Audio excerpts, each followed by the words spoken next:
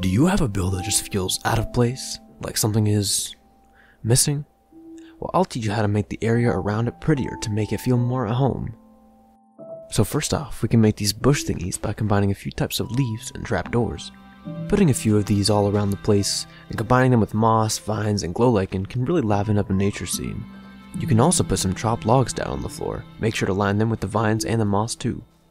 Another simple but effective trick is just to plant trees all over the place.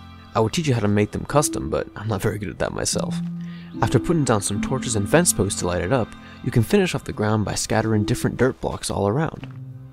Getting that mix is incredibly important. If you don't like this, feel free to comment repeatedly to boost my analytics. If you did like this,